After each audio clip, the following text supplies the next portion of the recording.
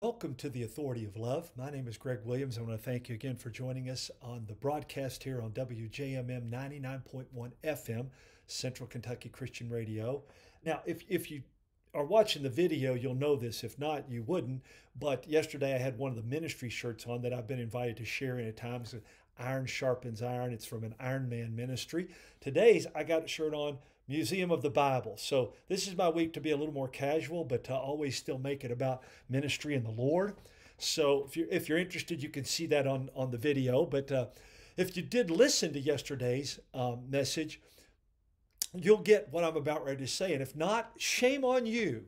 No, I'm just kidding. But you won't get this right away. Hope you were accepting of others and greeted all your brothers and sisters in Christ with a holy kiss, or at least an affectionate hug or handshake, right? That was a little bit of yesterday's one another's in loving as Christ loves us. I'm sure there are a number of guys out there just making a list of all the young ladies in their church they truly like to share a holy kiss or hug with, right? But as we learned, that's not what this command is all about and how we are to love like Jesus. Go back and check it out. You can learn more. And it can strengthen us as believers and as the body of Christ.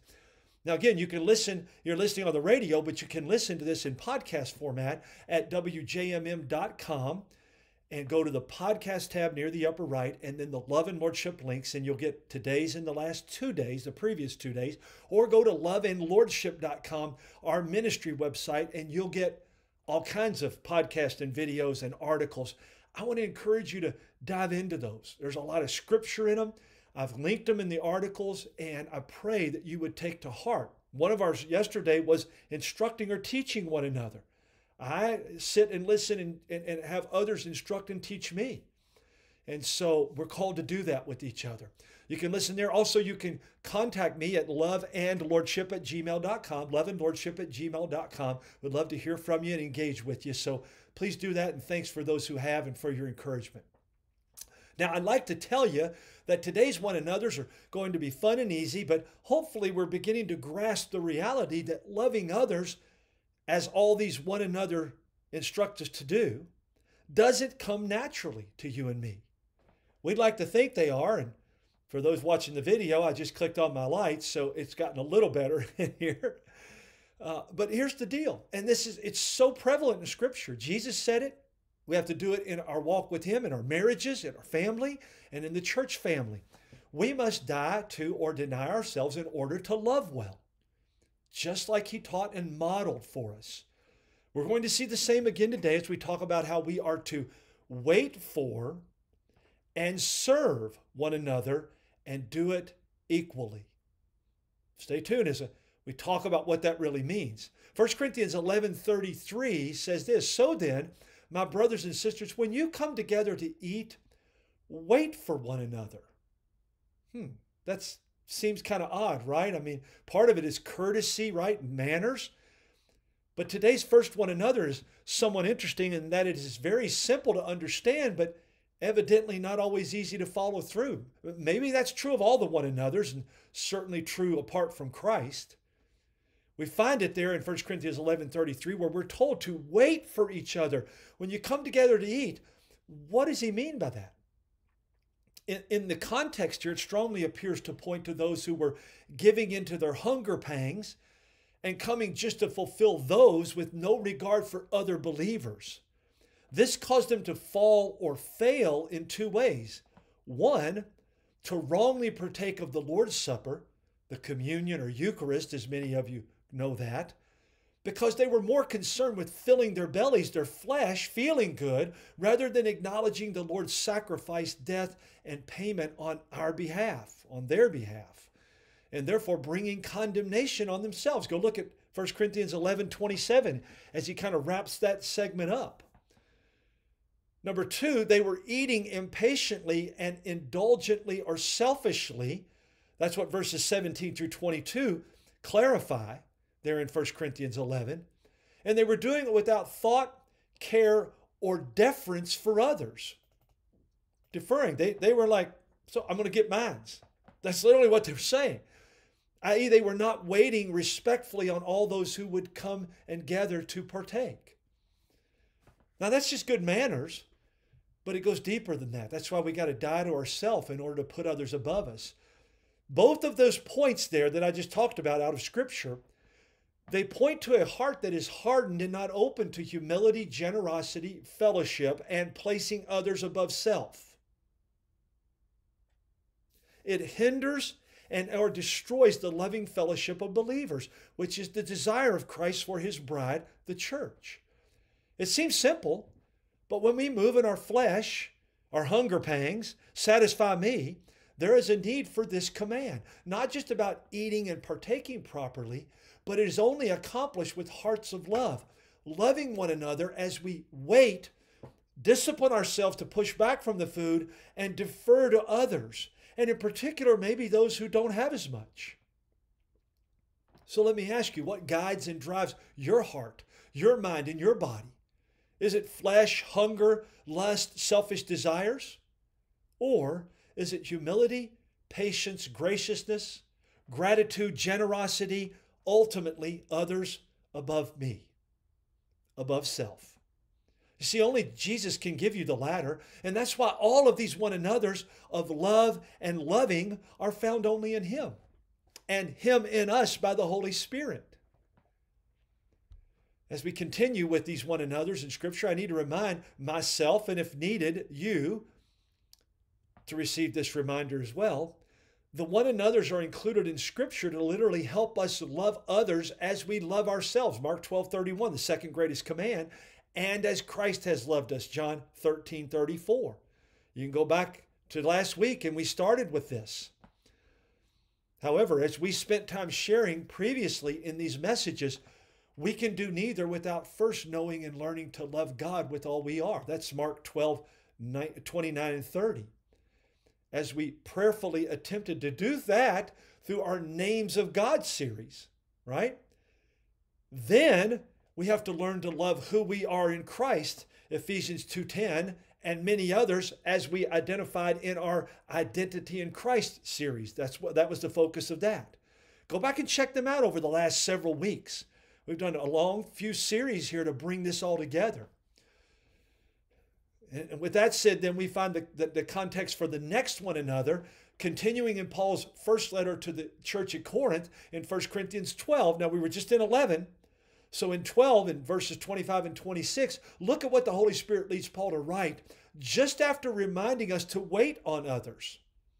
He tells us that love is to have equal concern for each other. In a simple summary, don't show favoritism, bias, or prejudice toward any others. The text here is Paul describing the various parts of the body. That's what 1 Corinthians 12 is all about. Our literal body, the hand, the nose, the feet, whatever it may be, as an example of how all the parts are absolutely and essentially needed, and each are of great importance. No one part is greater than any other, regardless of the function and recognition given to it by those around us. This is how the body of Christ is to function, and by giving equal concern and care for each other, we avoid division and create unity. He then follows this teaching on the unity and importance of all the parts and gifts of the body with waiting on and deferring to one another, right? That was our second one there. Equal concern for each other with what we know as the love chapter, 1 Corinthians chapter 13.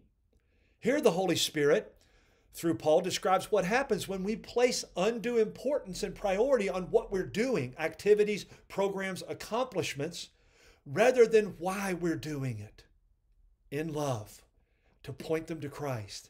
This is why we must not show partiality or favoritism in any way, because it divides us and in so doing diminishes His love in and through us. Not Him, but our representation of that love. We rejoice in the blessings and fruitfulness of others, and we hurt when they hurt. This is love in action out of our hearts, surrendered to Christ as we care for each and every one another in loving fellowship in His church. How are you caring for all those in your sphere of influence? As Paul in the Holy Spirit continues to address the various early church plants, we find more and more of these one another's encouraging the body of Christ in how we are to love each other and all other believers in Him, bringing us to the final one another in today's message. In Galatians 5:13, powerful chapter in and of itself, the whole book is, but in Galatians 5:13, just before Paul describes and contrasts the lust of the flesh with the fruit of the Spirit, he tells the believers then and us now to serve one another in love. You see, preceding this passage, he has spent time admonishing, correcting to some degree, believers regarding two key issues. One, to know the freedom they have in Christ, and two, not to abuse that freedom so that it becomes license, a false, quote, freedom, unquote, of unbridled sin, self. How are we to do this? Well, you're going to hear it till you're sick of it, but I hope not, by placing others above self in love and serving our fellow man. That's how we do it. Doing this is an overflow of our love for Christ. It keeps us from turning our freedom in Him into selfish satisfaction and seeking our own fleshly desires and pleasures. This serving is not simply a duty on a checklist, but as Paul states, it is done because of and in love that we only have in Christ. That's why it's essential that we understand and continue to seek and grow in our love for God, know and love who we are, so that we are serving one another in love. Wrapping up with food for thought here, what does your service flow from?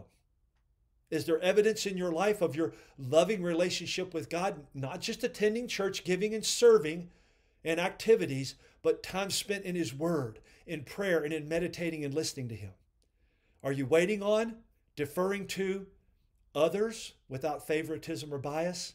That's how we serve. Here's some action items, 4 of them. Spend time with Him in His Word and prayer daily. Read and study the Scriptures in this episode is a way to start. Ask the Holy Spirit to teach you. That's number 2. Number 3, how do you practice patience and deference to others? Where do you need to grow in these areas? Number 4, take some time to search and ask the Holy Spirit to search your heart to find out the source of you serving others. Respond to whatever you find out in line with God's Word to serve selflessly. As always, we'll continue tomorrow with more one another, so we are loving as Christ loved us and loves us. Invite family, friends, loved ones, and enemies to join us. Remember, you can go to the website loveandlordship.com. I'm emphasizing this week in the mid-year because we are in mid-year fundraising. There's a Give tab near the upper right.